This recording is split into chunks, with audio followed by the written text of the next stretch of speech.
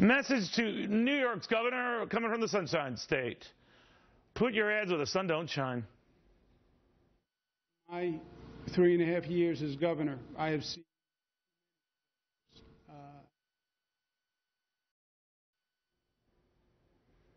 All right, I apologize for that audio problem, but the governor is, as any state governor do, championing his state, this time at the expense of Florida, saying it is a more attractive environment than the Sunshine State. Florida's top money guy, Jeff Atwater, who says enough is enough.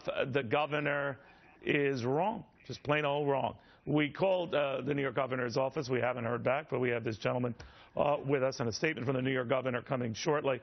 Well, what do you make of this? I mean, you've seen what the New York governor is saying, Jeff, what New York is saying, that it's the draw, not you. What do you say? Neil, thanks for having me on. First off, people have been coming here for hundreds of years trying to sell us snake oil as a cure for yellow fever. So we've seen this before. The bottom line is, when in a place like Florida, our governor gets it, Rick Scott gets it. You keep the spending down, you keep the taxes down, you fight litigation, you bring down your debt, you attract the innovators and the creators, and they bring the capital to Florida. They'll bring the capital to any place. There's no patent on these ideas. And so, when I saw the television ads, and frankly, I had people across Florida asking me about what are these ads and whose money is he spending on this? Well, obviously he's spending taxpayer money on this out of New York, and we don't mind him spending the money in Florida, but even car dealers and drug manufacturers have to put that warning disclaimer at the end and tell you the rest of the story. And so we in Florida have enjoyed a low tax, low litigation, low spending environment, and it's created the largest private sector job growth in the entire country over the last year.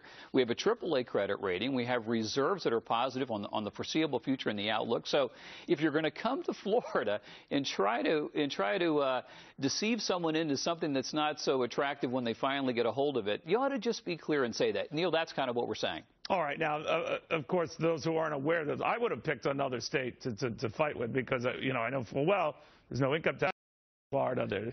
There's no estate tax in Florida. It's a big draw for not only retirees but young people themselves. But I think what they were trying to say, Jeff, that is New York, in these ads, is that these enterprise zones and allowances for businesses that are made, to attract them, there's zero taxes. There's 0% taxes for X number of years. Your argument is that's a head fake, right? My argument is in Florida, when we did the exemption on sales tax for manufacturing equipment, we didn't see you had to be in this particular neighborhood, you had to be in this particular industry. When we raised the exemption so that tens of thousands of small business owners pay no corporate income taxes, we didn't say in this industry or in this neighborhood. We said, come in and believe and try and give it a shot and do it in Florida. So frankly, yeah, at the end of the ad, he ought to say, if we can't shoehorn you into a quarantined area, you're not going to get the benefits. And by the way, if we do shoehorn you into this geography, on your way home, you're going to be paying the highest gas taxes in America. And when you get home, you're going to be paying the highest property taxes in America. Just be straight with people. In Florida, we don't believe that you should define down to a specific neighborhood or a specific industry a little bit of a break. Well, what about an enticement wherever the neighborhood is at 0%, and that outdoes you? You say what?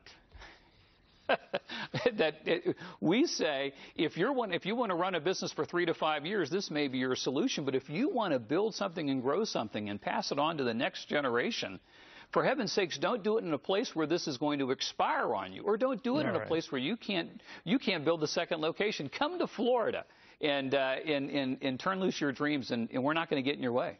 All right, Jeff Atwater, thank you very, very much. That statement from the governor's office says essentially what I had said or tried to phrase, that they are saying for a CEO he must be pretty bad at math if he doesn't understand that the zero in startup, zero tax zones means no taxes for new businesses. But again, as Jeff pointed out, that there are some big differences there over the long term. Zero personal income tax. Zero personal income tax, no small business corporate taxes all the time. You serve your state very well, Jeff. Thank you very, very much. Come on down. Come on down. I know it quite well. Meanwhile, remember the financial meltdown. Remember the